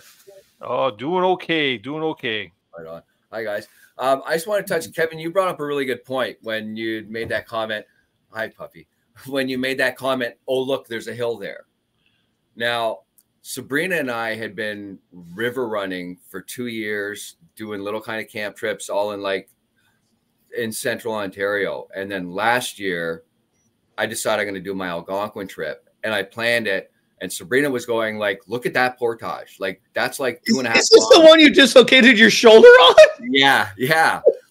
And I planned that going, 23 days, 453 kilometers. I can nail that. That's not a problem. Then I get there and I'm like, oh crap. Now I remember why they call it the Highlands.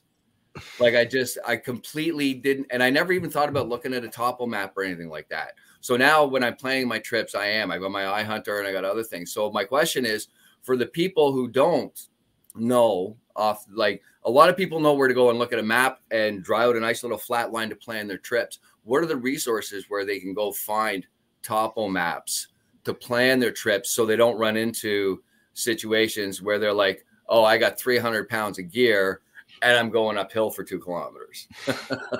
Yeah, like so I you know, obviously for Algonquin, the new Just Maps by Jeff, Just by Maps. Who is that man now? What do we call him? Maps by Jeff. Yes, you can actually know the elevation. But for other than that, a topo map, I think it's really important for you guys to know. So for topo lines, the reason why, there you go. A topographical map is one you can get. Where I get my sources, well, I'm lucky at the college I teach, all the maps for all of Canada are in the library. So I get to photocopy them. So everybody just email Kevin. Yeah. And also they have a laminator as well. I got it. I'm like, you know, I'm part-time. I make no money there, but I got this.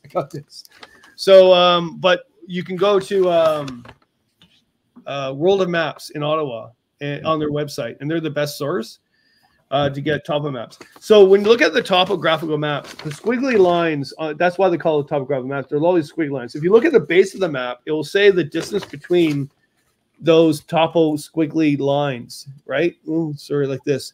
And some maps will have 10 meters, some will be 20. I think this map has 10. That means those topo lines are 10 meters apart in elevation. So you might like saying, well, Kevin, some of the topo lines are wide apart and some are really close. So what does that mean? Well, if they're only 10 meters apart, that means the elevation, if they're close apart, is high up. So the squeezier the brown squiggly lines are, the more you're going uphill. So if you're following a route and you sort of see all these lines compact, you're gonna be working. Also, is how did they ever figure that out? Going back in the day when they didn't have this, they were explorers, they're First Nations people. How did they know where to portage? It was the valley of the land, right? How they looked at it and well, that looks like it's easier to walk through instead of going up there. They went through the valley of the land, and that's how you can figure out with topo maps. When you're doing a river, it's really important to know too. If you see the topo lines cross the river, that's a waterfall. Yeah. Okay.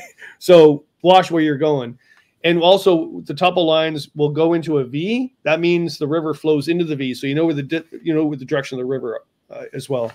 And it's also called bush time. Like there's so many old lost portages I found by just looking at it. I go, where would I go? Well, I'm not going to go up there. I'm going to go over there. So, yeah. Also, the grid lines, too, is really important for you guys to know on topo lines. The grid lines are these UTM coordinates. They're not longitude and latitude. They're actually grid lines that were created by the military during the Cold War to make it better to blow things up. But the thing is longitude and latitude. But every topographical map, no matter the scale, these grid patterns are 1,000 meters apart, right? So that's a kilometer. So you know your distance as well. And if you're looking at the distance, you know that actually the average person on a portage, a good portage with a pack on or a canoe on, can actually go 1 kilometer every 20 minutes. So that's how you can judge the distance and when you're going to be finished or time. Like in the old days, you could have these beads on you and count the beads and your pacing, because the average person goes 1.5 meters per pace. But you're not going to do that in the bush. You're not going to count your paces, right? And in the old days when I worked in forestry, we'd have to have these beads. Well, now you have the friggin' Apple Watch. It just tells you when you're going to be there. But if you do it time-wise, if you're going 20 minutes per kilometer. Yeah, so if you don't have Jess maps or maps by Jess, look at the contour lines. The other thing on contour lines, they'll have a given height. So let's every now and then there'll be a number on those contour lines, like 360, right? And that's a given elevation they're giving you, not for every single elevation. But if you're looking at 360 and then there's 2 or 3 more contour lines above that, we'll just add 10 meters from that, and you know the highest point of land because you just add them. Right. Sorry, I went off tangent. No, that's good. That's good. That's educational, that's for sure. Yeah. And I had another question, and it was about puppies, because I'm bringing her out with me this year. But you guys already answered that. Like, I know I didn't want to take her out right. I'm not going to get her out early in the spring because Josh and I are going to be hitting creeks, and I don't think that's fair to her to be standing around while we're fly fishing. So, I was going to ask when would be the better time to get them out, but you've already said after June. So that kind of answers that question. this is my personal view. It's just not fair. Like you can actually put a bug jacket on that dog, and the dog will look at you like, take this thing off. It's like wearing a friggin' Christmas outfit. Yeah, we've got her in a harness right now, and I'm trying to get her used to wearing the harness and like a life jacket as well. She's a November pup, so it's funny. She doesn't even like getting her feet wet right now. So, but she loves sitting in the canoe. Not gonna cut her for a black lab, right? Yeah, I know. But she loves sitting in the canoe out in the lawn right now, and I've been rocking the crap out of it while she's been in it, and she's been happy sitting in it. So we'll see what happens when she gets on the water. Right. The biggest thing they should ever do for that dog, though, at that age, is actually put a mat and even glue it in the canoe. You don't have to glue it, but I would glue a mat in and teach it to go to the mat. So when the wind gets bad and it's in big waves, go to your mat. And the dogs always want to be told what to do. It's a pack order, right? Yeah. And you're the head of the pack. Oh, okay, I'll go to the mat. Or when you're doing rapids, great idea. right? I never thought Go to your about mat, and they'll go to the mat. And of course, instead of the dog like, whoa, right? And so my dog's half border collie, so it really needs to be told what to do. It's a working animal, right? And so also on the portages, it carries its own pack. Don't carry its food. It wants to work. So when it will go across and then woohoo, and then because it's black too, make sure that it has a vest on and bells on, because it's going to look like a black bear walking up to someone on the portage. They're going to We've already got a few bells for her and stuff. So so at the end of the portage, give it a treat and also an umbrella. Get a dollar store umbrella and mount it to the gunnel, because you're going across a big lake when it's really sunny and you think the dog's fine because it's a dog. The dog can handle anything. No, it's going to get sunstroke. Sunstroke. So go to the mat and then have an umbrella over the mat. Yeah, thank you for that. I never even thought about that. And the mat's a really great idea too. Thank you. And then when I go out, I have a mat. People say, Kevin, go to the mat. Oh, okay.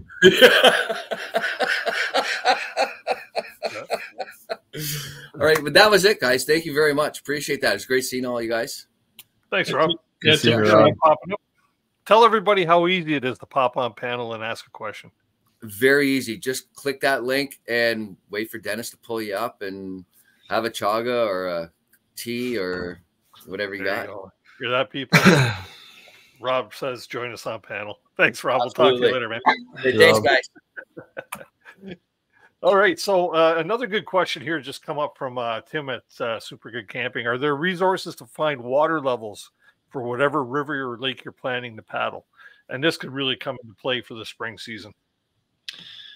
There are some on the MNRF page where they have a list of dams with hydrometers, I believe is the term, and it'll measure the water flow through that structure in cubic feet per, what is it, Kevin?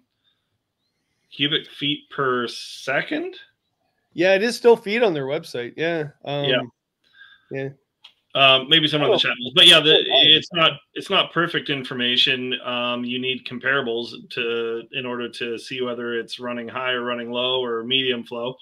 But there are a number of stations that will give you a rating along with a graph to let you know some historical data going back for the last, couple weeks, month. And it can be a good indicator of where the level's at now. What you would really need if you're using it for planning purposes is where that level was at for the same time last year, so you know sort of what you're looking at. That's a really good website to know. So conservation authorities have it more detailed than the MNR. The MNR's one is hard to find. My luck is one of our canoe buddies, Doug. That's his job for the MNR, is to know the water levels all over Ontario. So we just, hey, Doug. But he gets it off the website. So when you find that website, I'll send it to Dennis. I know it exists. And it will show you that day or every couple of days where the water level is. However, it's dam controlled. So you never know when they're going to open that dam or not. So you might think the water level is good and then get there and they might decide to. Mississauga River up by Algoma is notorious for that. They open it up every couple of hours. So you might think you have lots of water and then you're walking it. So when you Nate, you say it's measured by cubic feet per minute, perhaps. How does that relate to the water level? Like how do you know, is that a lot of water going through? Is that sufficient for the river if you've never been to that particular area? How do you relate those two together? Well, basically, the faster the water is moving through the meter, generally speaking, the higher it's going to be, because it's pushing, and as it pushes, it goes up. Right. And I just found the website. You can actually search it on a map. Hang on, I'll drop it into the chat. Now, this is the Government of Canada one. I don't think it's the one you were referring to, Kevin, but each of the dams is marked.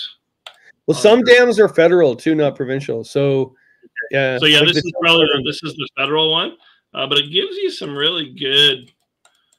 Like for instance, it gives you a number of the ones around Algonquin. The other thing I've done that's a lot quicker: phone an outfitter and they'll look out their window and tell you. Yeah, true. Yeah, right. yeah. Like I can already tell you the water coming out of the Big East River, which comes out of the park, is low for the time of year. It just is. So okay, cool.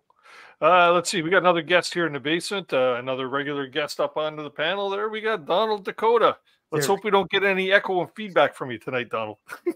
Yeah, that'd be good. That would be good not to have that. So it's nice to see all you guys on the little TV thing here again. Yes. Yeah. So yeah, spring tripping. Everything you guys talked about, especially what Kuna said. You know, it's the best time to be out. Love being out. But a thought I had, I've seen a lot of people writing about the cold water and dry suits and wet suits and all that kind of stuff. Something people might want to try if they're skeptical or maybe even a little bit afraid of the cold. As soon as those lakes clear up anywhere near where you live, as soon as that ice goes out, take a couple friends, take your boat out, have a rope going to shore with your friends up on shore. You go out fully clothed in all your warm gear and flip that boat over. You've got someone there to rescue your butt and get you warm right away, but it's going to teach you the shock of that ice water and just how, if you haven't gone through the ice, you don't know. But if you've gone through the ice, then you know exactly what I'm talking about. So if people want to know what that risk is really like, just go and do that, but in a safe situation with some friends and that, and then you're not really prepared, but you got a good idea of what's going to happen should you go in the water, and which you shouldn't, because the weather should always be making your call, always. And Donald, whoa, is that me? I don't know. No, it's Donald. It's Donald. I'm gonna put you on mute, Don. Donald, sorry, I'm telling too many stories, but this is important the story to tell. So I'm in Algonquin Park years ago with a bunch of guys that I went through high school with, and my canoe partner was sort of like, yeah, whatever, I know what I'm doing, whatever. And so we got windbound on Manitou Lake, and we had to be out that day, and it was massive winds. It was early May, and we all decided to stop and wait for the wind. And these canoes went by us, and my canoe partner goes, "Those guys are doing it." Oh, okay, whatever. Like, I'm not doing it. You can do whatever you want, but it's my boat, so you can walk then, because I'm not going anywhere until this calms down. And then he insists, right? And I finally said to myself, it's time to learn. We went out, and I flipped the boat, just like you said. I actually flipped the boat on purpose and soaked him to the bone, right? Now we're at the site, so he's able to get to shore. I looked at him and went, that's why we're not going. How cold are you right now? Yeah. And to be quite honest, that was the last canoe trip I ever did with that guy. And that makes sense. One of my son's earliest trips when he was little, we were camped on an island in the Boundary Waters, and a big storm came. It turned into winter in the spring, and it was sideways. You know, you couldn't think the trees could bend that much. And I taught him right there. I said, you go out in that. I don't care what you think your schedule is. You go out there today, you will die. I said, you're going to get swamped, and you'll never make it to shore to get a fire going or anything. You'll die. So that's teaching a kid young. The weather makes the call. Same with Lake Superior.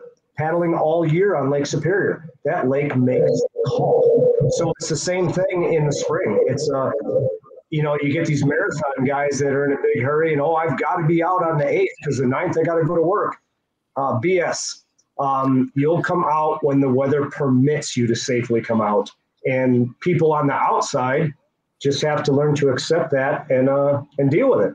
It's just mindset though too, because a quick one too is like I remember Andy and I be on a 1 month canoe trip, and we're on our last night of the trip in Quetico, and in theory we could have paddled across to get to the car after 28 days, but our mindset was we're not in a hurry and it's way too windy. Another canoe group had just started, and imagine their excitement. Imagine their excitement. We finally are here, woohoo! And they headed out into the wind. And they flipped, and we had to go out and do a rescue.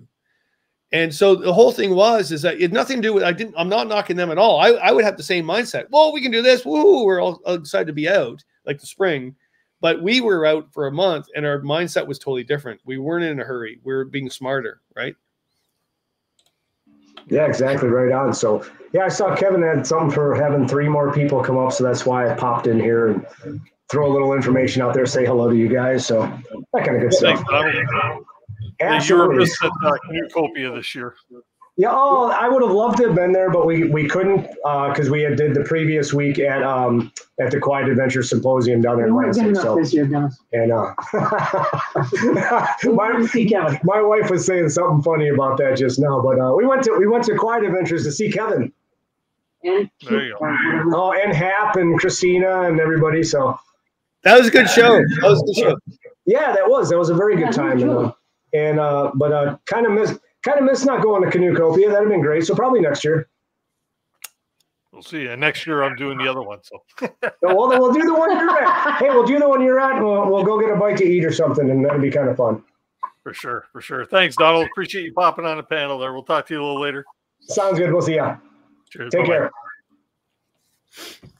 Where's my butt? Yeah, well, there we go. I will say too that like when I do my first little crown outing of the season and I'm by myself, I always choose, I'm not crossing any big water, right? So it's know your limit, stay within it, not doing any silly big water crossing, not doing any, no whitewater stuff, right?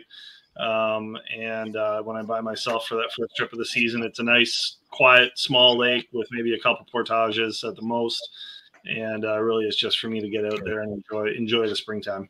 Yeah, for those who haven't been to Algonquin, right? Like you're saying, Cedar, Kiosk, Opiongo, they're no joke, right? Yeah. It takes a second and the water changes. So yeah, sure. Opiongo, like look at the history of the drownings in the springtime in Opiongo. It's terrifying. Yeah.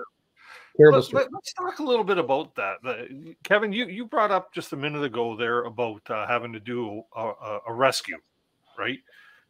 I'd be curious to know how many people in the chat actually have experience or know how to perform a canoe over canoe rescue or something along that lines, because it's such an important skill to know and learn, right? Whether somebody's rescuing you or you're rescuing somebody. Well, I'll throw this to Tunis, but I got to say that actually you don't want to do it. Like I teach students how to do that, and I basically tell them you don't want to do this in a major storm. You want to go to shore and float to shore, even though that's not what I'm supposed to tell them. You try to do a canoe over canoe rescue in a major windstorm in the middle of Obiango. Good luck to you. Yeah, I was gonna say, to be honest, I have no experience with that. Right, I'm always picking up the guy on shore, so. Yeah. Now, Tunis, would you be comfortable telling us about like you're an EMT? Yep. And that's right, EMT, right? Yeah, we call them paramedics in Ontario, but sure. Oh, okay, whatever. Walleye, pickerel, no. Taxi driver, it's all the same. But let's talk about the effects of hypothermia and the best measures to take if you do dump. Like from your standpoint, what's the best things to do to get yourself warm and safe again? Sure. So the best step is to prevent it would be number one. But if you do find yourself in a hypothermic state, are you to get with someone? Are you alone is the next question, right? Because like, are you asking me how to get warm if you were to dump your canoe or just in general? Well, okay. Well, yeah, just in general, just. So obviously hypothermia is reduction in body temperature. So like you said earlier, to get away moisture, the cold. So wiping yourself off, air drying, whatever the case would be, new set of clothes. I'm gonna say warmer fluids would be the easiest way to do it, because like we've all had it where you've put on a hoodie and stuff, but you're still chilled to the bone, right? So the only way to really correct your core would be to start slamming some tea, hot water, all that kind of stuff. And I mean, so if you're canoeing with a friend and you dump and your buddy is in a hypothermic state, what can you do for the person that's in a hypothermic state? well, all the same things, right? You'll be doing the workload for them, but it all comes down to getting out of the element and then removing the risk factors. So removing again the hazard itself, which would be the moisture, water, whatever. Wind again robs you of that conduction. Starting a fire again, but like, are we saying that you have like your gear? Do you have no gear? Like, did you get your full pack? Like, there's so many variables with that, because again, like, I'm not a survivalist, right? So if we're gonna go the whole what should you do first thing, right, there's probably way more qualified people in that area. But the one thing I like you didn't add in there is please do not spoon with Kevin Callan, right? I mean, hey, Tunis, I'll give you a case scenario to see what you would do, because you're the expert with us, right? So years ago, I was doing a trip down the Mississippi River. I was solo, and I was on Mississippi Lake, and actually the M&R had a tugboat there at the time, and they're tugging this motorboat across, and it was sinking. So I'm on the solo trip. I was like freaking 23 years old, right? So all of a sudden, the tugboat driver waves at me, and because his tugboat had run out of gas. So the boat he's tugging is sinking. The owner is on the motorboat, and he goes, "Hey, can you get the guy out of the water, and I'll get the boat out of the water?" I went, "Okay," because he's trying to exchange gas. So I went to get him. Imagine this: I'm on a solo trip. I'm towards James Bay, and this guy I approach, and you would have endless stories about this than I would ever. But imagine this guy. He's inebriated. He's looking for his smokes. His boat's sinking to the bottom, and he's grabbing for my canoe. And I'm in the middle of Mississippi Lake. I got my paddle, and I whacked him in the head. I was just going to say, smack him. Okay, really? Okay, I feel much better about myself. Well, because you're no good if you go over too, right? He grabbed you, you're done. Yeah. So I did the right thing. Okay. Now what I did do after that is I threw him the rope, and I literally dragged him to shore. Yep. I was going to give him my PFD, and that would be wrong, right? I mean, I wouldn't give it to him. No, it's up to you if you think that'd be, because like I said, you're now making two patients, right? If you put yourself susceptible to this, right? He's already at risk or drowning, whatever the case is. If you start to give away your stuff, right, you're putting yourself in harm's way as well. Right now you got two people to worry about. So okay, I don't know, I think you did the right thing given the circumstances, right? All this stuff is circumstantial, right? There's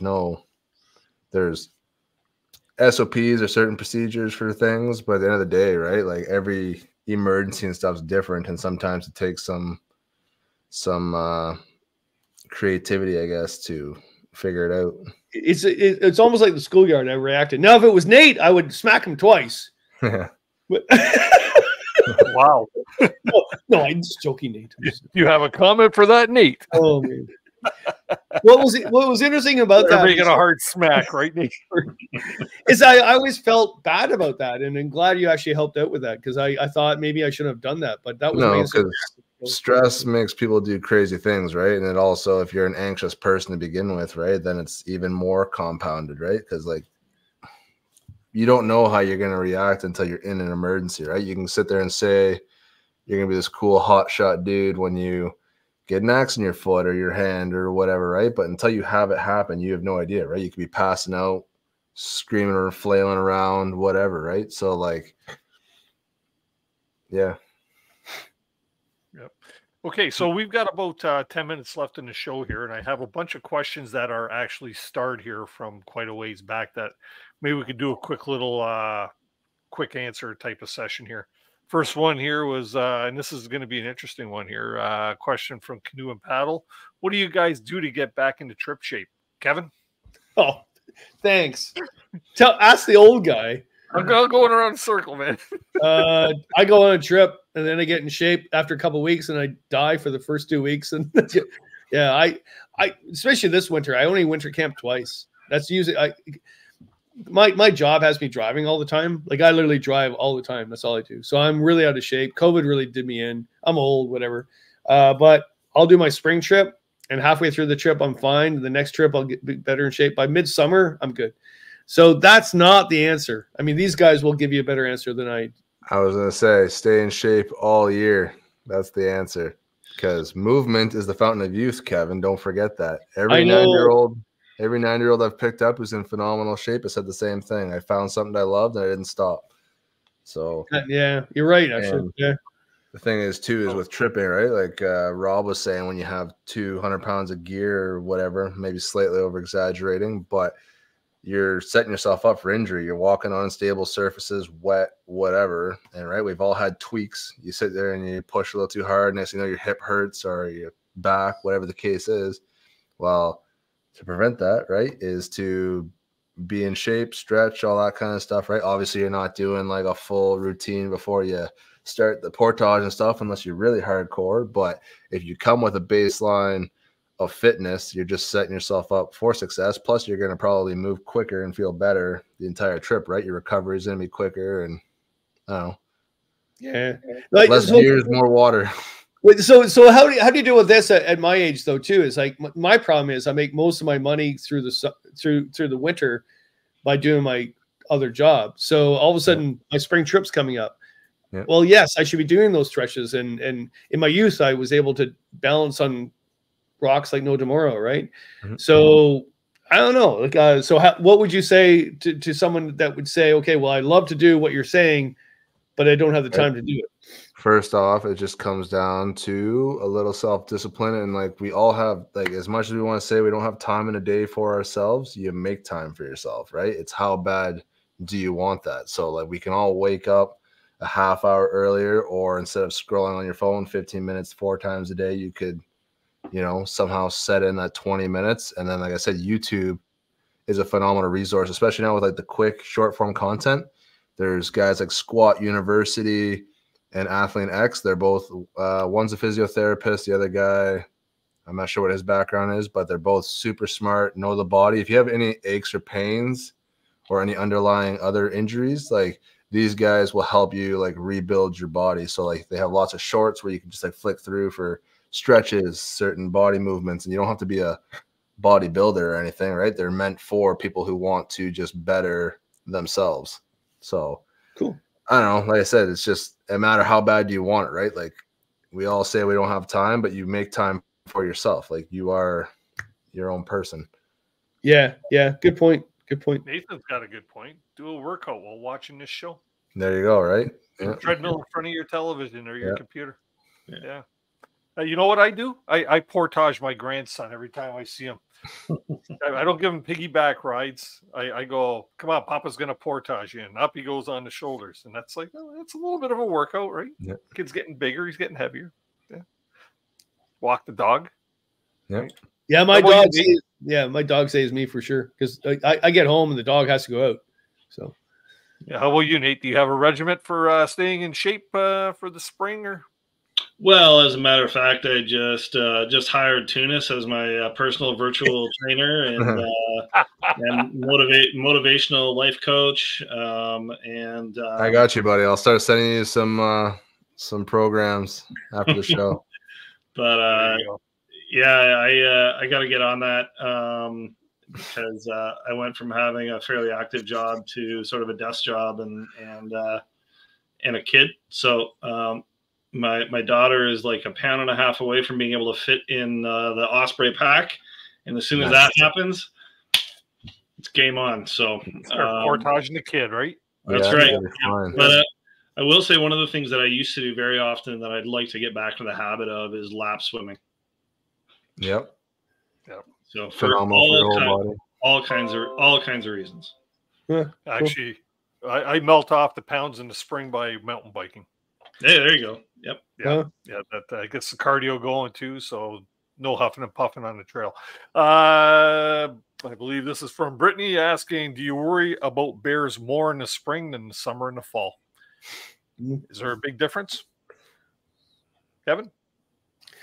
You put the pressure on. Okay. Well, hey, I heard your bear debate. You were he did a presentation with a bunch of other panelists at Canoecopia, and that was brutal. I was asked the last minute to fill in, and everybody was terrified during that presentation about bears. I was like, chill, everybody, just chill. If they attack you, it'll go quick. You won't feel it. No, I don't know. Oh, okay, yeah. So there is some new stuff this year that you should worry about for bears. They're coming out early because of the early spring.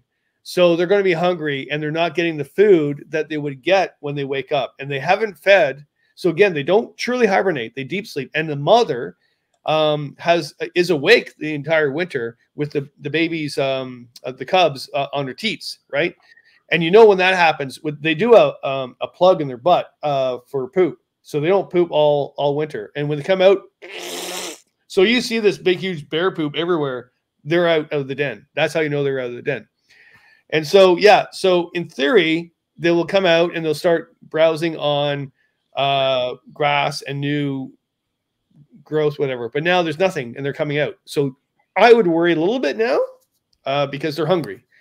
In the fall, is supposedly, in theory, they're more dangerous because they're going to den up, and they need to eat as much possible before they actually go into that slow time. So they're going to be looking for as much nutrients as possible. With that said, though, I did look at the studies of Algonquin. The male boars that are known to be predaceous bears, which is a really rare thing to happen, but in the history of Algonquin, when a bear has killed someone or more than one person, it was a predaceous bear eating a person to consume it for fat consumption in the end of the year. So those boars, when they tagged them, they found out that those bears leave Algonquin to go to other areas in search of other foods. You're done. Don't go out. Don't go camping. You're done. Don't even try. Kevin, you mentioned the bears unplugging. I got one of my four-day Algonquin Park solo canoe trips. The video, it's a 2-part video. I was at a campsite, and obviously a bear had unplugged there because there was bear. It was like just an explosion of crap everywhere. No, that was me, Dennis. I was at that site before you. I had to go. You better get that checked, Kevin. With herbaceous bears, though, which is what everybody, well, the majority of people are going to deal with. Herbaceous bears are when they get used to going to the campsite. That doesn't happen until July, August. When they wake up, they're not herbaceous yet. They're like just roaming around looking for food. It's when they're going to come into your camp because they're used to getting food because they did that last year. That doesn't happen until the summer happens. Cool. Interesting. Okay, so David from North here is asking, he's planning his first ever Algonquin Park spring canoe trip. In a normal spring, how bad or muddy are the portages? Get ready to get wet. Yeah. It's funny. You think it wouldn't be that bad, right? Because the portages are fairly well maintained. You know, they usually put the runners, like runner logs and stuff like that. When you're close to the entrances, maybe, but when you go to any a little deeper, or I said low lying, there's more than a fair share of places to get wet. So Dennis, we'll talk to Nate because he works for Ventura Parks now. He'll get on a call to actually make sure that all the portages in Algonquin are paved now, so you don't have to deal with this issue. Oh, not paved. I'm going to make it. It'll be nice and mulchy with like some hard grade wood chips on the top, just to make it comfortable for everybody. Let's make sure it's cedar. Cool. So I think that would just about close up the show. Just for those of you in the chat, I had a question in the chat there asking have you started to plan a spring backcountry trip? And out of 148 votes, we had 66 of the people in the chat saying yes, they are planning a trip. So good for you. For the other 33%, maybe you should consider it. Get yourself out there. Get out there. Enjoy the nice weather, the cool weather, the bug-free. Just stay warm out there. Stay warm and dry, and you should have a blast. Any final closing statements there, Kevin? Yes, two things really quickly. Tomorrow morning at 10 a.m., my Happy Camper Pack goes for sale, and the monies goes to Camp Outlook to get youth. We don't call them youth at risk anymore. Youth that can't get out on a canoe trip for various reasons goes to that. So get your laptops out. The other, you know what? I don't have to. I stacked a whole pile of books out here to show you how to plan a spring trip, and it's just I don't have time. We'll have to talk about. How are you, Tunis? You got anything to close with? Advice? No, if you haven't been out there, if you are going out there, be safe and have a lot of fun. Like I said, it's a great time. Yeah, for sure. And Nate. Yeah, plan for something, even if it's just a quick overnight, just to get your toes wet and even more stoked for the season. Plan and then plan some more. And if you pack a little heavy because you're packing extra layers and extra food, there's nothing wrong with that. And be safe out there. If anyone's looking for an alternative to watching a whole pile of spring trout YouTube videos, The Singing Wilderness by Sigurd Olsen has a fantastic few chapters on spring and getting out there in the spring that will get you extra stoked beyond the YouTube videos that you're currently watching. So if you're a reader, check that one out for sure. Perfect. And you know what? I'm just going to add this, and I love what Tunis said earlier. He says, know your limits and play within it type of thing, right? And it goes right with what Nate just said. You know, it could be an overnighter. Heck, it could be an afternoon, or it could be just a day outing. Get out there, enjoy it, but be prepared for it. If you do go out for a day outing, still pack yourself a little ditch kit, something that might fit in a hip sack, or, sort of like what do they call those? Comes across like a bivvy type of thing, or what are they called? A rucksack, a little rucksack, whatever. But you know what? Get out there, be prepared, practice your skills. Practice building a fire, getting yourself warm. If you can't do it dry, you're not going to do it wet, right? So let's learn how to do that. Anyways, gentlemen, thanks very much for sharing some knowledge and tips and advice and all the stuff that goes along with that. I think it was a pretty good show. Yeah. Thanks for having us, Dennis. Yeah, thanks very much, Dennis. And now I have my personal trainer. There we go. Let's take a dip, Kevin. Anyways, you know what? There are a couple of other past episodes on spring trip planning that in my video library. Please do go check them out, because the information gathered there never gets old. It's all proven. It's all tried and true. And we have different guests on past episodes that also shared their knowledge with us too. So by all means, please do check that out. Gents, I'm going to drop you into the basement as I close up the show here. We'll see you in a few short moments. Thanks again. Got it. Awesome. Hopefully everybody enjoyed that and got a little bit out of it. To those of you that popped on panel to share a little knowledge or ask some questions, thanks very much for that. That was really good. Just wanted to remind everybody, next week we are doing a show on the allure of paddling in the Yukon. So we got a few great panelists for that as well. So you want to make sure you tune in. And you know what? Enjoy what's left of this winter, because the soft water season is almost upon us.